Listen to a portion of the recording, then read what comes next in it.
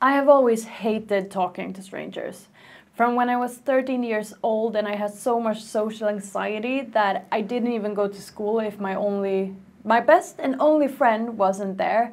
I am an introvert, so I can spend days and days at home without meeting and talking to anyone. And I live in Sweden, which is a country where the culture is basically that you don't talk to people that you don't know. But now at 30 years old, I can finally go to a company event or a mingle or a party without knowing anyone there and actually enjoy it. So what changed? I learned 3 simple things. So firstly, how to start a conversation with someone so that you don't have to stand awkwardly alone in a corner anymore. Secondly, how to keep a good conversation running so that you never run out of topics to talk about.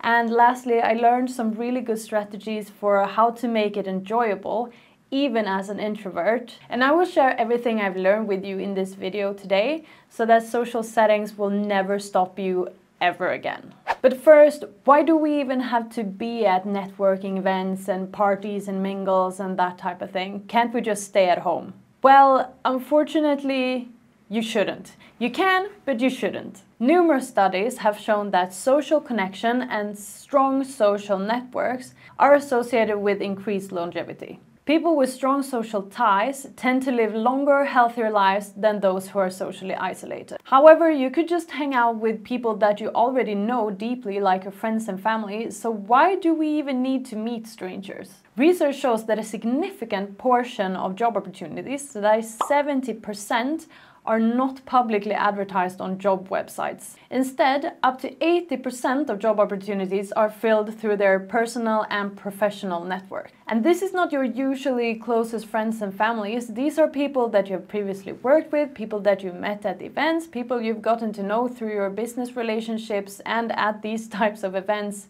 where you don't know someone from the beginning, but you have to get to know them. And having a broad network doesn't only help you get the job that you want, it also helps you increase your chances of getting what you want in life. So for example, helping you with sales when you start your new company, finding an acquaintance who loves pottery as much as you do, or finding that mentor who can guide you in your decisions. But if getting to know new people and gaining a broad network is so good, why is it so difficult to talk to new people? Imagine that you're going to a networking event or a party and you don't know anyone there. So you know you will be alone at this event, and if you don't find anyone to talk to, you will be standing there by yourself in the corner as an awkward person not talking to anyone. Just the thought of this might make someone say no to the event, forget about it and move on with their lives. But we don't want that. We want to get what we want in life, and maybe that is going to that event or going to that party and meet those people. And it doesn't have to be that difficult. The only 2 things you really know is a little bit of courage and a first opening line to say to someone when you first meet them.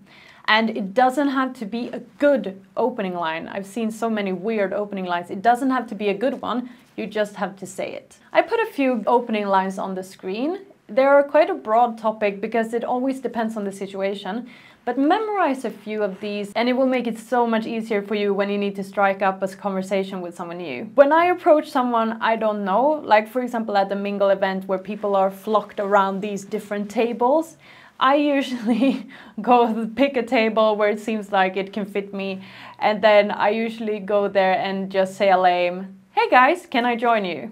It's not something fancy, it's just, "Hey, can I join you?"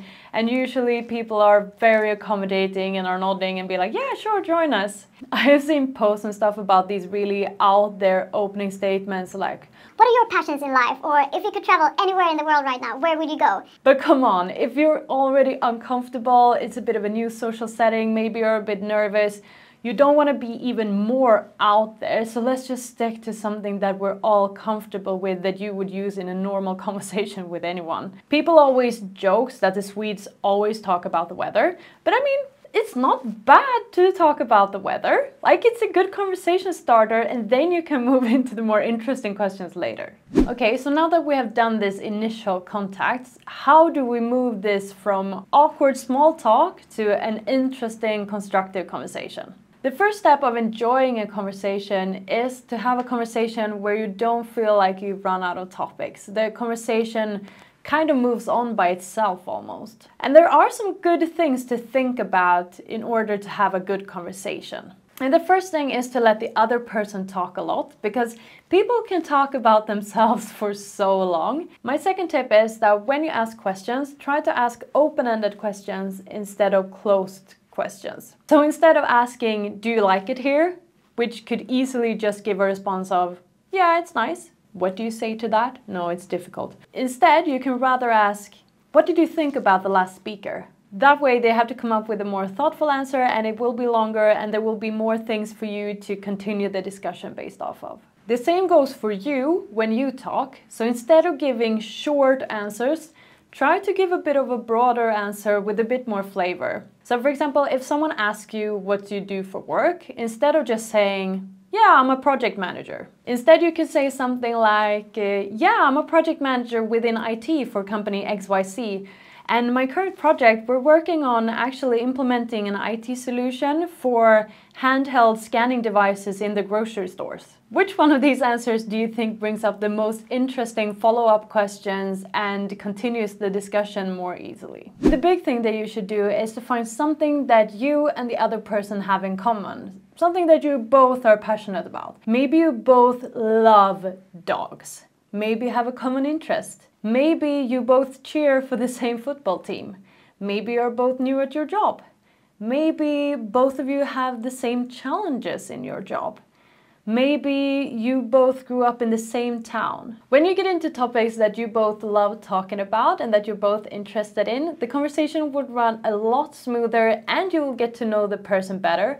And in addition, you get a reason for why you might want to catch up later. While having a conversation is fine, how can we move it from anxiety-inducing small talk with strangers to something that is actually quite enjoyable? Well, first of all, I don't think that anyone finds it enjoyable to go to a party or an event where you don't know anyone, where you don't know what the setting is like, and where everything is just a big question mark. But where I want everyone to reach is that you can go to that event, even though it might feel a bit scary in the beginning, be there, enjoy your conversations, have a good time. Even though you didn't know anyone from the beginning, you have made a lot of new connections, and you can go home and talk to your spouse about the interesting and motivated people that you met at this event. And if you're an introvert, it might not give you the same energy as it does with an extrovert, but it can still give you a lot of inspiration, a lot of motivation, maybe a new connection that you can explore in the future. And you yourself can make it a lot more enjoyable to talk to all of these new people, whether it's at a mingle or at the bus or at a party. So what you need to do is that you need to become good at the basics. So you need to become good at approaching people, doing that opening statement, and keeping a conversation going. And when that becomes automatic and quite natural for you in any setting, then it's time for step 2. You need to find a reason for why you're there. What is your reason for wanting to connect? Because that is what will make it enjoyable for you. So for me, I basically have 2 different reasons that I really like to connect with new people for.